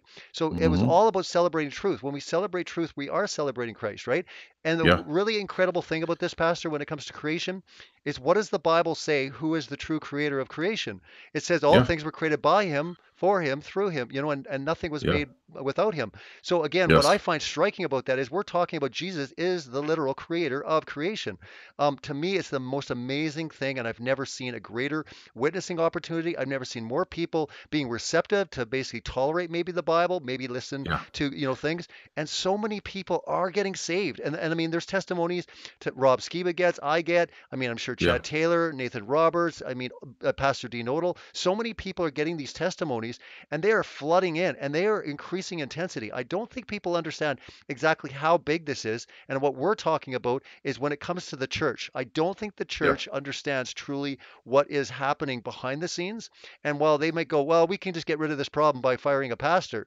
They're Yeah. sorely mistaken. There are people that are going to rise up, and pretty soon they're going to have to tackle it. And my prayer, my hope, is that churches just at least, honestly, truthfully, look into this and decide carefully who they're going to stand, whose side they're going to stand on. Are we going to Yeah. stand on NASA and a Christian astronaut's testimony, or are we going to stand on the Word of God? I think it's Yeah. incredibly important, and I'm so grateful that you're part of this journey now with us.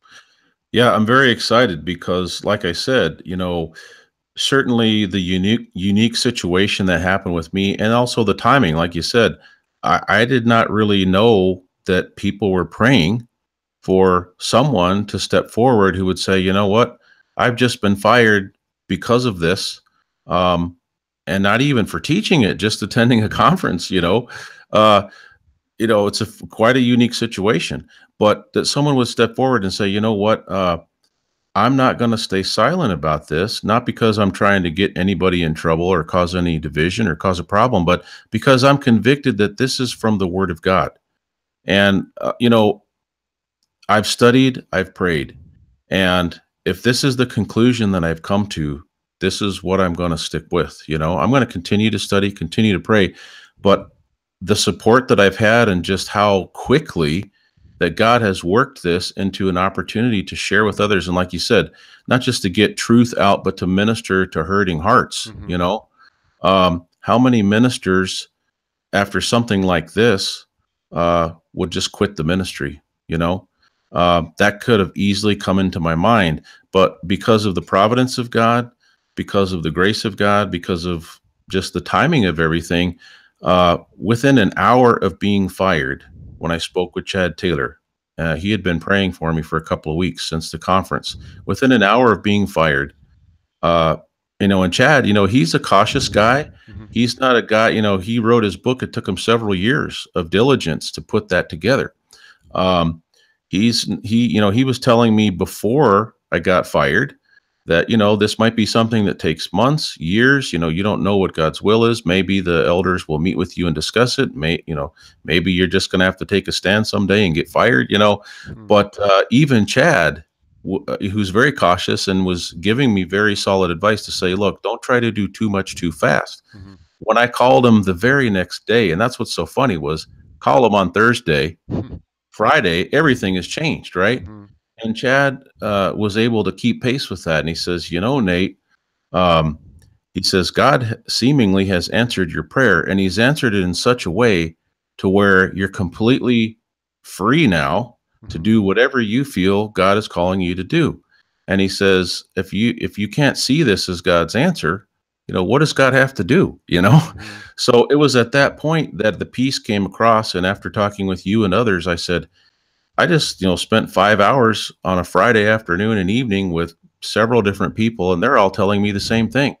You know, Hmm. this is a great need and ministry opportunity. So it didn't take me very long to not worry about being fired. And, the financial end of it, obviously, um, the church, is going to give me a severance, hopefully this Friday or by next week for sure. But that's only going to be 10 weeks, Hmm. I have a family of six, Mhm. and we've just lost about 60% of our income by me being fired. So, but that never was a concern, and that's what tells me that that's this is from God, Mhm. because I've worried about money my whole life. I've worried about how am I going to take care of my family. You know, Mhm. things have always been, kind of paycheck to paycheck. But that to me was the confirmation that I needed to say, when I have the peace that passes all understanding, where does that come from? Scripture says it only comes from God. Mhm. And I was experiencing that peace. Mhm. And so I tested that spirit. And to me, it was, this is God. And I don't know exactly what he's doing. I don't know why this is happening so quickly. But I've prayed about this. Mhm. So I would be a hypocrite. I would be a terrible servant of God to just be like, nah, yeah, this thing's blowing up, but it's not a thing. So, Mhm. but we got Well, to get the message out. and that's and it's incredibly important. And I would say that anyone that's listening in or you're watching this video afterwards, in the description there is a GoFundMe that Nathan has set up. It's called Fired for Truth. The link is in the description. But if you can help Nathan out in any way and his family, he would really appreciate it. Again, it's a GoFundMe. It will definitely help out. Like I said, the severance package will only go so far, but it's incredibly important going forward how he is going to be, really focusing on ministering, to the church, to ministers, and really bringing out this topic in a strong way, which we're really encouraged by that. You are taking a stand, that you are telling your story, and again, having the right approach to this because you could get all angry or you could start mentioning names, and the nice thing about it is you understand that if anything, you really want to pray for these elders. You really want to, Sure. do that to say that, hey, if they even hear this video at another time or watch it, they can see that you really aren't angry. Of course, you were upset and you were hurt by it, and Yeah. it's a little bit frightening, but God's in control and He will provide for you. But I think that it does, like Chad had mentioned, it really does free you up now. You have no Yeah. change. You don't have to worry about attending a conference on your personal time and not being able to tell anyone. Now you can joyously tell people Yeah. that you're going to be coming to this conference or you're going to be coming to that conference. So I think that's the Yeah. exciting part of it all. Is Well, who I never would have thought in a million years that in 72 hours, uh, my social media and YouTube channels and things would be going viral. I mean, this is how how out of touch I am with that. I told my kids, I said, "Hey, Robbie Davidson just messaged me and he said, Nate, he says, you're not going to believe this. Your stuff is going viral." I'm like, "What does that even mean?" I was kind of joking around. I said, "Hey, one of you kids, Google what this is," because I just didn't have a context. Like, yeah. and I literally, uh, I was getting ready to do my interview with Chad Taylor, Mhm. and my phone was getting notification pop-ups every 2 to 3 seconds for like 3 hours straight. And then when we got ready to do the interview, I said, "Hey, Chad, I'm gonna turn these notifications off, man." And I can't even keep up. I've tried my best since I was fired, and I have a lot of time on my hands. I've tried my best the last 72 hours to try to respond to personal messages that people have given me, and I know I'm missing a lot just because I've been overwhelmed. But you know what? There's another confirmation. I Mhm. had my original YouTube channel that really nobody knew about Mhm. for 6 months, and I had 17 subscribers. To Mhm. me, that tells you this can only be God. You Mhm. know, Mhm. the only thing that changed from 6 months ago when I had 17 subscribers and nobody talking about Nate Wolfe, who's Nate Wolfe, Mhm. uh, most people, even in Oregon, probably don't know who I am. Mhm. So, the whole situation here is that this is a God thing over and over and over in the last 72 hours since being let go. Uh, I've gotten confirmation after confirmation after confirmation. And so I have no other recourse, thought, desire than to follow through with this and see where God takes this. And I want to make this clear. It's all for his glory. Sure. I Absolutely. feel privileged. And, Chad Taylor can tell you, I told him at the conference, I have been praying to God that I would have the courage to somehow start to share what I've learned because, I've been sitting on, my rear studying, which is great, Mhm. for a year and a half, but I hadn't contributed at all, even though for a year at least on this particular topic, I was already convinced 100% that this was the word of God, not YouTube. This is Mm-hmm. the Bible. Mm-hmm. And so, with that, it's like I told Chad weeks ago, I'm praying that to see if God could use me in this movement, Mm-hmm. uh, and I didn't think it was going to happen. I just Mm-hmm. thought basically I'm willing. And so, with everything blowing up like it has, on social media and things, and people just sharing it, and I've had so many encouraging messages. I Mm-hmm. mean, uh, to probably a month before the seminar took place, the conference, I started hanging out on Celebrate Truth's, live stream Mm-hmm. and meeting the mods and people that would chat. And so, I was just a guy in the chat, you Yeah, know? big shout out to my mods because when I talked to Pastor Yes, Nate, yes, he really told me that you guys do a fantastic job. But I can't say absolutely. that I appreciate them enough. They do such a Yeah, phenomenal job. It's tough sometimes, dealing in the yeah, chat room with trolls. But I always tell them to, show some mercy. I was there one day. yeah, I used to make fun of Christians, right? So I might have been one of those trolls. So I just yeah, say, just have reasonable discernment. But when it's too much, just get rid of someone. But they do a yeah, fantastic job. But I appreciate that. You mentioned also that yeah, after when we met at the conference, and you got the DVDs, Scientism Exposed and Scientism Exposed yeah, 2, because you had brought up your family. How did that yeah, go over when you said that when you got back from the conference, you watched my two movies, yeah, Scientism yeah, Exposed? How did the yeah. family respond when you watched my films with them? Yeah, I mean, it was kind of like, we honestly we didn't really give the kids a choice. It was kind of like, hey, guess what? We're having family movie time tonight. And it wasn't that we were forcing them into a belief. It was just that this document, uh, this documentary, you need to just watch it. Hmm. And like I said, they've already come this way with us. So it's not like, oh, they didn't believe in it, and then you're forcing this on your kids. Oh, that's abuse, somebody would say. Hmm. But we watched the videos, and it's kind of like you started out. The kids are like, oh, I'd rather be on my iPad, or I'd rather go skateboarding with my buddies, or I'd rather go watch paint dry or whatever it is. Hmm. But 5 minutes into the video, they're just like glued to it. And so, yeah, I knew it would be a huge tool because I watched them online, for Hmm. free. And let me just say, I appreciate you doing that. And I didn't have a lot of extra cash for the conference, so I'm like, okay, I got about $80 to spend here. And that was tough for me because I'm like, I really want to buy Chad's book, but I really also want to get these Scientism Exposed DVDs. And then, Rob Skiba, man, I watched the Babylon Rising, Hmm. videos on YouTube, but I'm old school. I like to get a book in my hand. I like to underline things, add scripture references to sticky notes, bookmarks, the 9 yards. So yeah, I felt like that was a good tool. And again, the timing of not just all of the study over the year and a half, but it just seemed to me like since about 2 to 3 weeks before the conference till when I got let go, uh, that God really just kind of put everything into like a light bulb moment.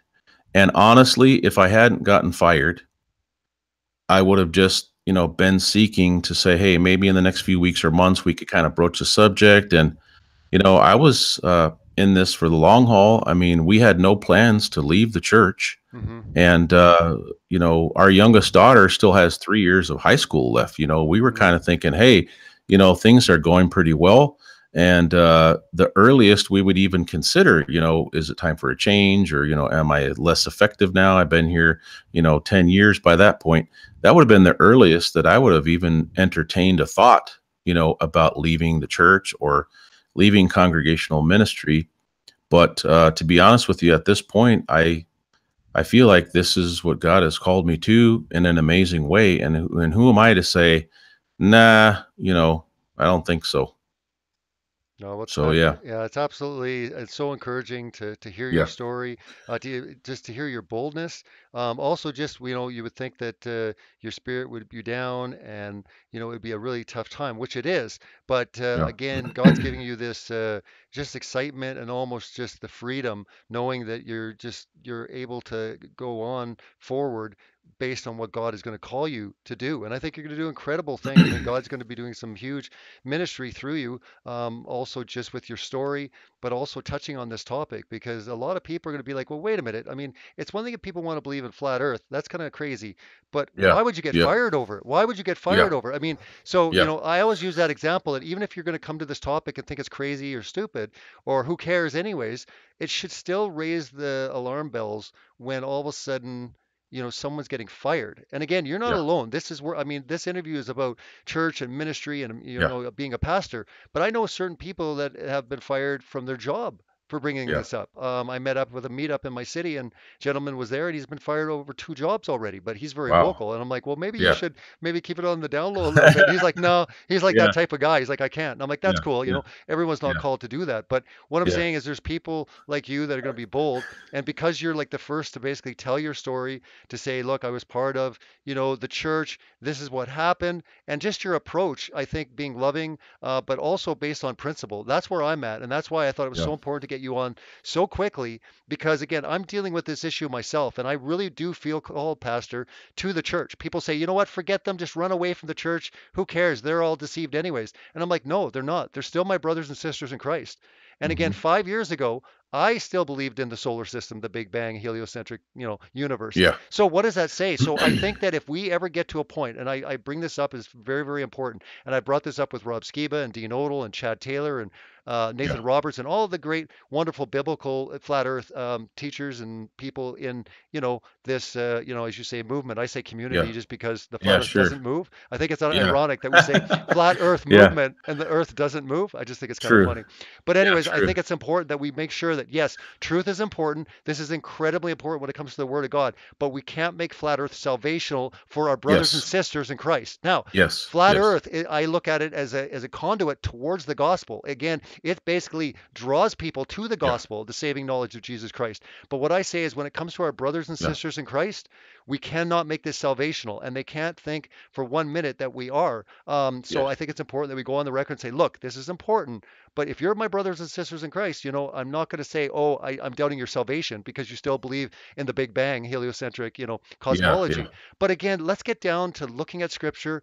And again, it's so amazing that God's waking so many people up everywhere about this topic, and especially in the church. I think there's going to be a huge revival. It's already taking place, and more people in the pulpit, in ministry, are going to start Yeah. speaking out against this. And again, I think it's important because there is a tidal wave of people, Christian ministries, and also churches, and also pastors that have aggressively come against this in a big way, Yeah. but yet they have done no research. They still believe that we believe that we're on a flying pancake in space. And I'm like, wait a minute, if you're going to Yeah. attack Christians or you're going to be, warning your flock about dangerous Christian teachers, at Yeah. least be clear about what we believe. None of us believe. We believe a firmament. We're in an Yes. enclosed cosmology. That doesn't mean we're flying Yeah. around outer space. Yeah. Yeah. And being on a flat type of plane, of course there's mountains and there's different elevations and things. There's valleys. It's we're not talking about, like you said, flat as a pancake, but we're talking about a flat plane. That we believe the scriptures are clear that there is a firmament or a dome, as some versions say. Hmm. And one of the first videos that I want to do, hopefully in the next couple of weeks on this subject, just about scripture, not any other topic. And the first thing I want to do is just re-examine Genesis 1, Hmm. because obviously Genesis 1 is the foundation of all the creation. And I think that if a person, like, where do you start? Maybe we've scared some people off saying, oh, Nate had to study this a year and a half and blah, blah, blah. Hmm. But really, early on, it was me looking into Genesis chapter 1 Hmm. that broke it open to say, I'm seeing some stuff here. And if I'm seeing it in Genesis 1, that means, God doesn't say something just one time and then he doesn't bring it up again. You're going to see this as a consistent thread in the Word of God. Hmm. And, folks like Nathan Roberts and Chad Taylor and others have pointed that out. So, yeah, it's so important. And I do want to stress, I recognize that it's not about me. I'm just maybe a conduit, a servant, and I feel privileged that God would allow me to be in this position now. I mean, like you said, I could be depressed, discouraged, I could be just looking for to work for another congregation just because I got to put food on the table. But I feel like this is something that has God written all over it. And so, I'm going to continue in prayer. But like I said, Griffin, that's just one soul. And I know there'll be more to come, and so it's going to be worth it. Yeah, and you had actually explained as Yep. far as getting more involved with the community and also possibly attending some conferences in the near future. So I don't know if you wanted Yeah. to maybe speak on that, what you're kind of thinking maybe Sure. possibly doing. Yeah, I appreciate Dean Odell. He reached out to me also within a day or two when I got fired, and he's getting ready to do the Skyfall conference, and that's like October 5th, Hmm. and so he said, we were full before, but because of a few cancellations, we had a few tickets come up, and so at first, I was like, well, let me see about that, and then my wife was like, what do you have going on? And we plan to go visit our son down in Arkansas. Okay, the end of September, first few days of October. And I said, we're going to be in Arkansas. It's only 7 hours from Auburn, Alabama. Where Hmm. this thing's going to be. I said that's just a hop, skip, and a jump. If I had to start in Toledo area and drive down there, that's a 20-hour deal. So my wife encouraged me. She's like, if you have an invitation, go. And Dean Odell, he says, we're going to have some testimony time built in. He says, if you'd like to share your testimony, that'd be great. So I'm planning to going to Skyfall 18. And then I had mentioned to you that after going to the Take on the World 18 conference, I was kind of Hmm. like, well, I just used some vacation time and Hmm. things this fall. We're going to be busy at the church. I thought I really wanted to go to the Flat Earth International Conference, last year, but Hmm. that wasn't going to work. And and then I thought, oh, I would love to go to Denver in November. That would be sweet.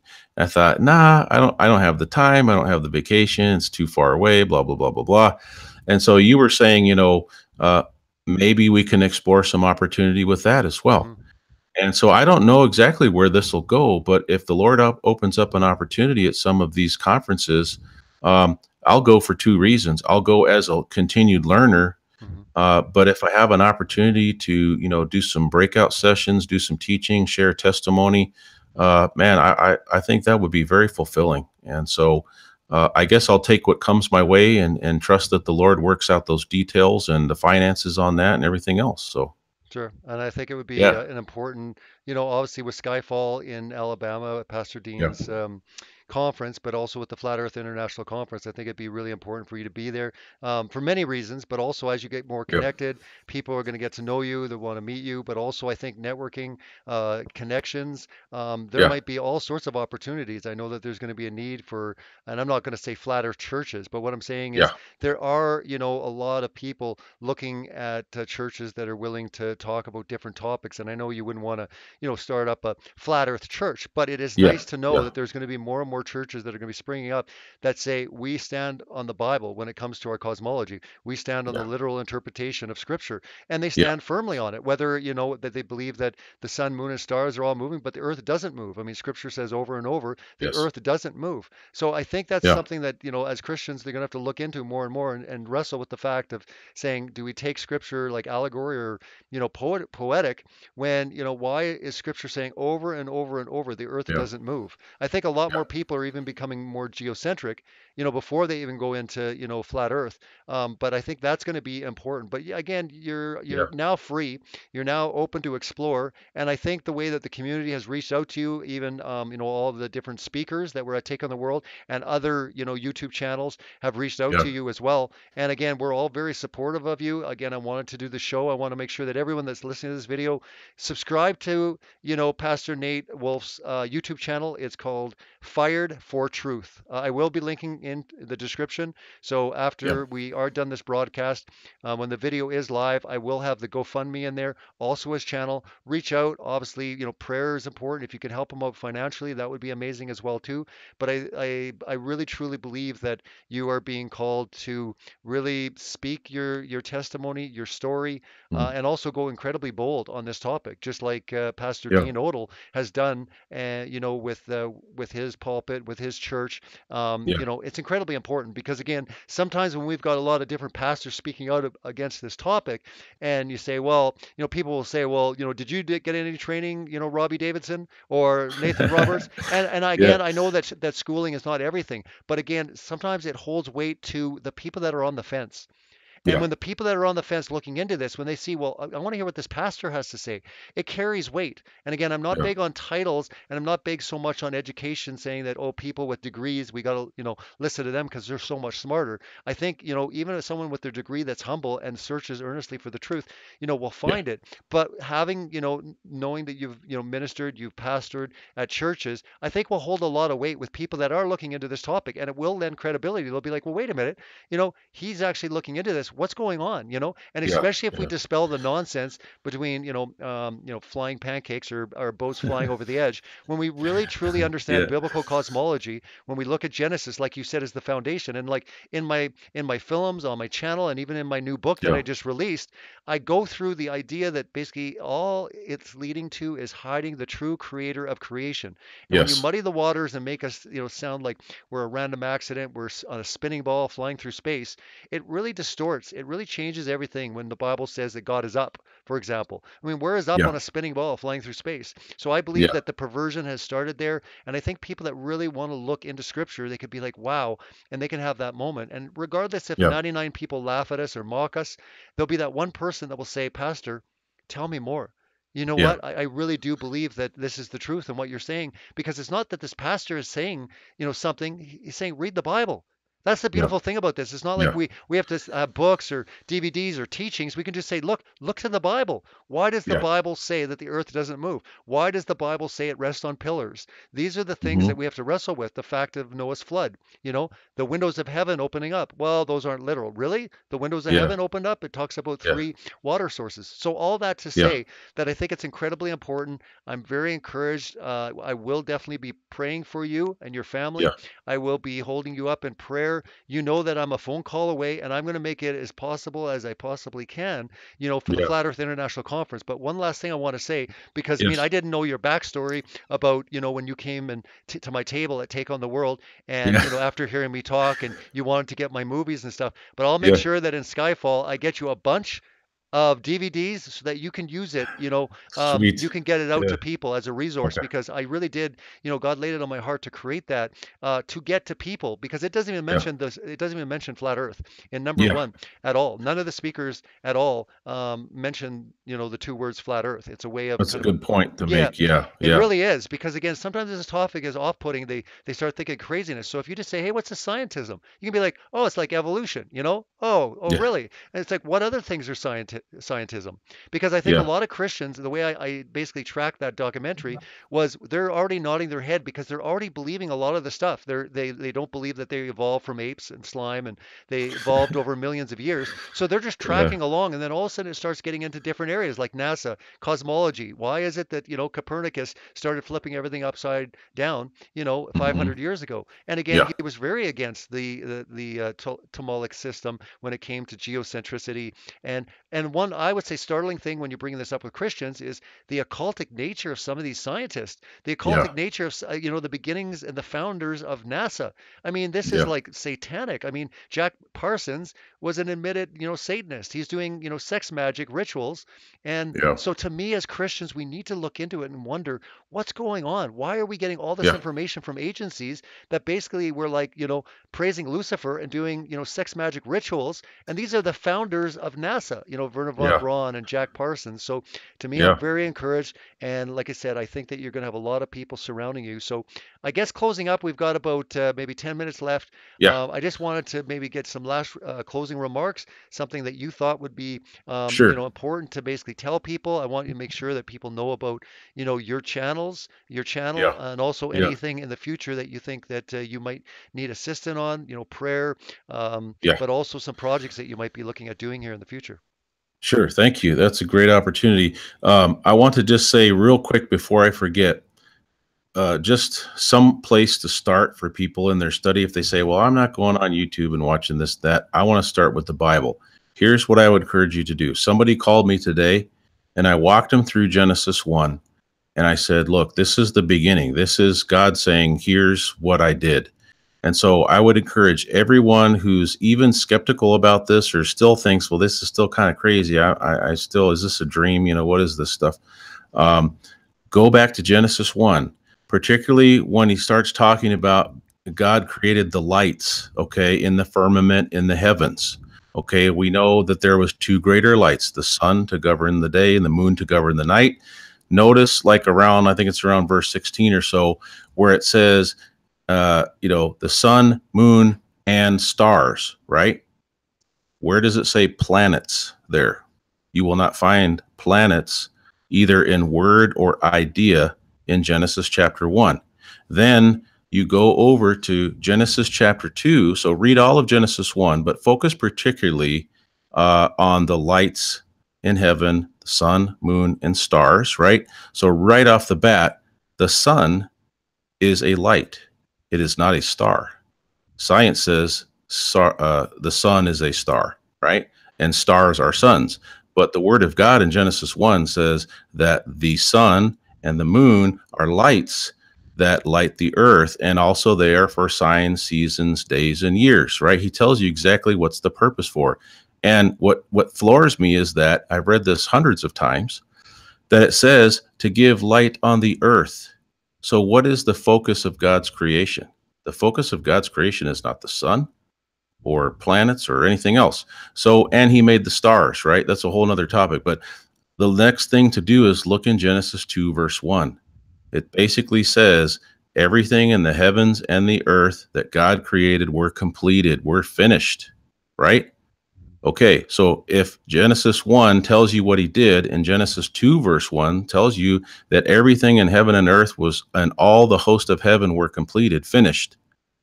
There's no planets, there's no billions of galaxies everywhere. Uh, we're not flying through space in an ever expanding universe. That's just a little teaser of what my first biblical Earth video is going to be. I'm going to dive right into Genesis 1 and flesh out what I just shared with you. So I want to get that out there because I want to make sure that I direct people to the Bible, during this conversation and give them a starter. And so the other thing is that the prayers are so important. Without prayers and encouragement, I would have probably just said, I'm convicted on this, but I just don't know where to go with this. And so prayer is so important. As far as other opportunities, there may be something that God has in store that I don't even envision that yet. So I'm going to do my best to just try to take it one day at a time. I'm looking forward to some of these conferences, and if I can get out to Denver, that would be amazing. But again, I've had some pretty wise counselors helping me through this too.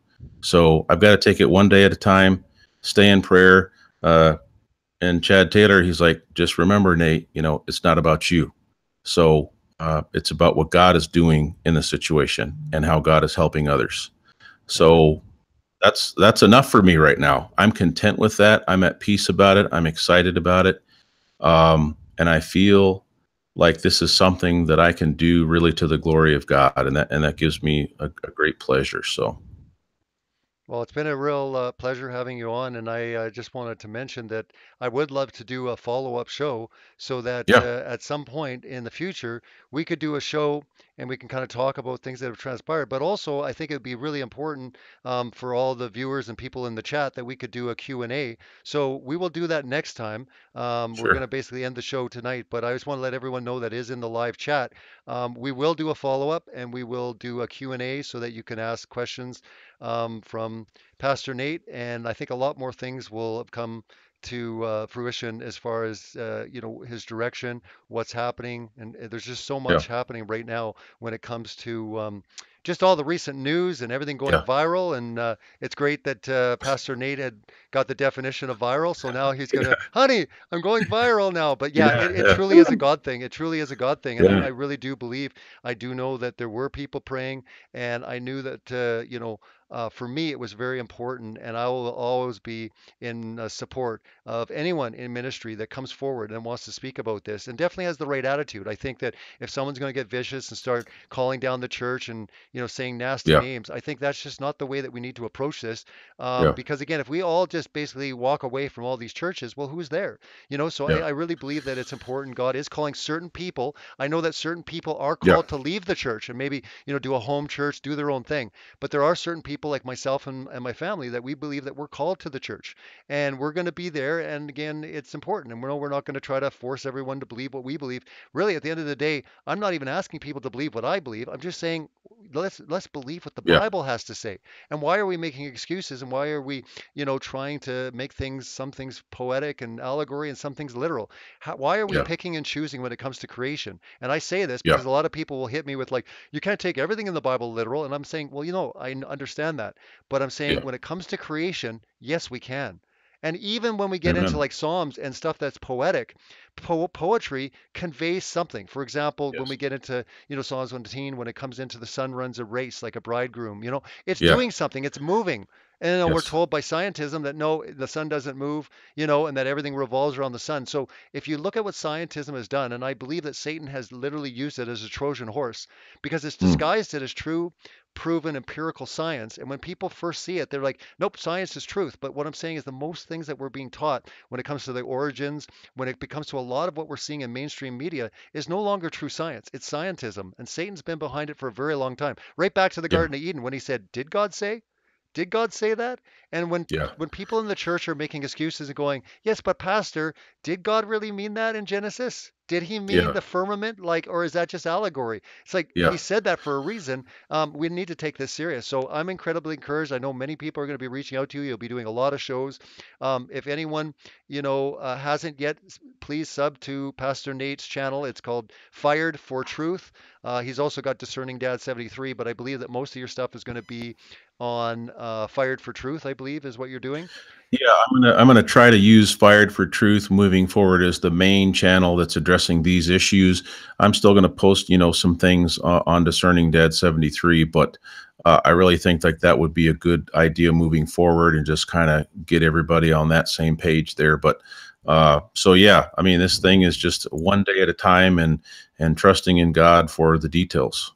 Well, I'm enjoying getting to know you better as Yeah, a pastor, but also a brother and a friend, and I'm looking forward to seeing you, in the near future. So, yeah, thanks to yeah, everyone that joined the chat tonight. If you feel you want to encourage Pastor Nate, sign up to his YouTube channel, subscribe there at Fired for Truth. Also, he's on Facebook. If you do have Facebook, look up Nate Wolfe. If you look at in the description, you will see links there. I really appreciate you all. You guys are so amazing coming. I wasn't able to really answer and talk to a lot of you in the chat tonight, but again, I will do a follow-up show. I am going to be doing more live streams, having people on different interviews. So maybe you can let me know, send me a yeah. message or in the comments who you'd like to see in the near future. But I'm planning on doing a lot more interviews and moving towards doing a show for you all. But I really appreciate everyone. And like I said, God bless you, Pastor Nate. It's been an amazing experience. It's happened so quickly, but it was amazing to be able to meet you.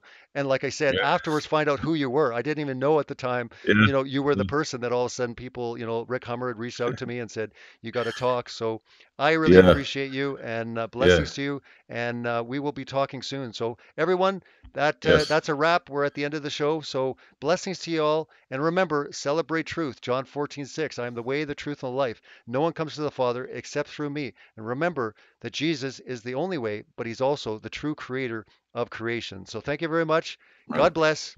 Take care. Thank you.